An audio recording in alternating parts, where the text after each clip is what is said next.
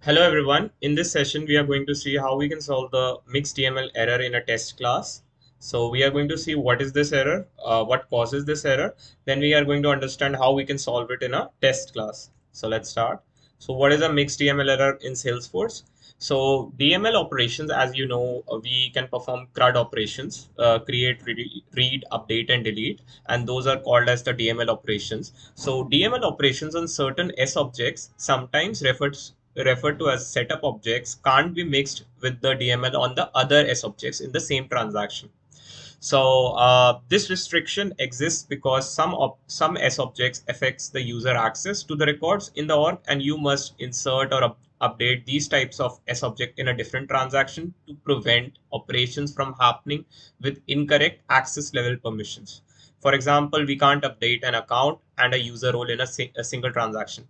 So all those S objects which affects the permissions in an org of records, so those objects, the DML on those objects can't be mixed with the DML on other S objects. So let me show you what are those objects. So we have two terms here, setup objects versus non-setup objects. So I've given some example of setup objects. So these are auth session, field permissions, permission set assignment, and user. So, and the non-setup objects are standard objects like account, contacts, cases, some standard objects, and all the custom objects. So DML operation on setup and non-setup objects can't be mixed in a same Apex transaction context because it confuses Salesforce. Like the user might need some more permission, might get some more permission from by assigning the non-setup objects. So that is why the Salesforce has put this error, so that these two DML operations can't be mixed in a same transaction. So there are some exceptions, and the full list of the setup objects you can see in this link. I'll add that in the description. So one exception is that you can insert a user in a transaction with other S objects when the user role ID is specified to as null, because we know when we create a user, the role determines the access of the user. So if the user role ID is specified as null, so then we can insert it with the other non-setup objects. That won't cause the mixed DML error. So now let's see a demo on how to solve the mixed DML exception. Usually we separate the context while inserting setup and non-setup object. Let's say for a normal Apex transaction, we can use a future method. So future methods are run in a separate thread whenever the resources are available. But for the test class execution, sometimes we need it to be done ASAP.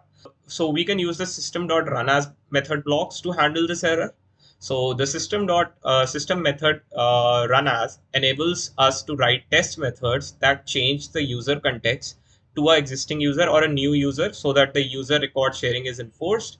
So basically what happens with the run as is it creates a new context. So and to solve the mixed DML error, we need the DML operations to happen in the separate context. So we can do that with the system.run as method. So let me open my org and I'll show a demo on this. So I've created this test class. In the test class, I've named this method as mixedDML error method. I'm creating an account. I'm creating a user. Then I'm inserting a permission set assignment, that is assigning the permission set to the user. So account here is a non-setup object, user is a setup object.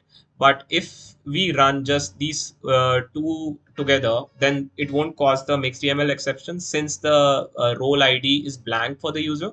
And as we discussed, if the role ID is blank, then mixedDML error won't be caused. But if we run all three in a transaction together, then it will cause a mixedDML error. So let me run it and let me show it to you.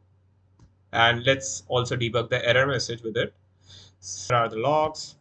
So if I go to the bottom, so I can see that it is showing me that insert mixed DML operation on setup object is not permitted after you have updated a non-setup objects. And it has also written the object names, that is the permission set assignment, and the original object is account.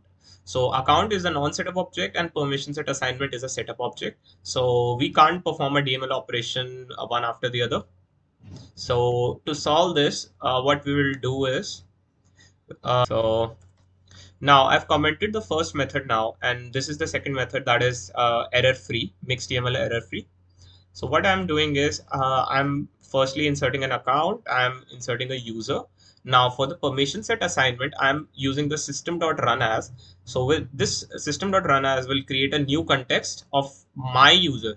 You can see the ID that it is fetching is of the current user, user info.get user ID. So whoever runs this test class, who their ID would be present here, and it will create a new context, and then it will run this logic. So when I run this now, this is the same code, but I won't see the mixed DML exception since this is being done in the new context. So let me just save it. This has been saved. Let me click on run test. So let's see if there was any error. Boom, there wasn't any error, and we overcame the mixed DML exception. You can see in the debug logs, the permission set assignment got inserted successfully. So this is how you can bypass the mixed DML error in a test class using the system.run as method. So that's all for today's video. So hope you like the video, and do subscribe to the channel for more such videos in the future. Thanks everyone.